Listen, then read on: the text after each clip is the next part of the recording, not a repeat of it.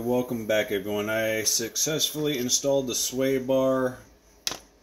I'm not exactly sure it's supposed to be this way, but this is the best logical conclusion I could come up with. It didn't seem to quite fit right. There's actually another ear, and it's going to be hard to see that, but as you can see, my screwdriver roll over, or this scribe roll over. I cut the ears off. There was a second hole here, but this hole that you can barely see right down in there is for an M4. The M4 does not fit in this hole. This is an M3.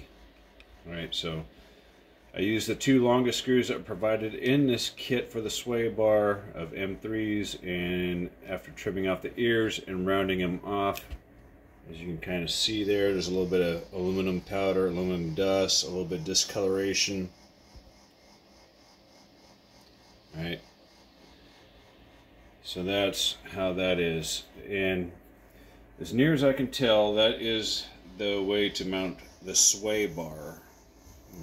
Give you a second to get a look, and you can see the grub screw sitting here. Got the ball, and we got the big fat screw sitting in here inside this socket. Right, you use a little Tamiya grease to lubricate everything, make sure everything pivots correctly, nicely. And in my opinion, I don't know, I'm sure it's going to make a difference driving it, but in my opinion, I don't feel any difference when I do this versus when the sway bar was missing.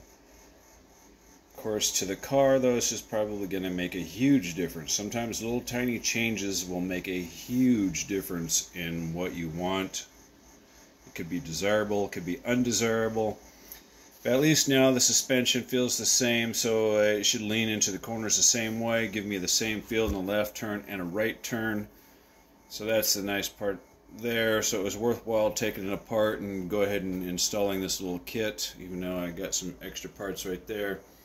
Carisma is always really good about supplying some extra screws and hardware, so I just got to finish reassembling it. And hopefully, if the weather, well, it's been over 100 degrees for it seems like a month, so I haven't been too motivated to go outside lately, but if it's supposed to cool down next week, maybe I'll take it out to the schoolyard, or not the schoolyard yet, well, the school anyway.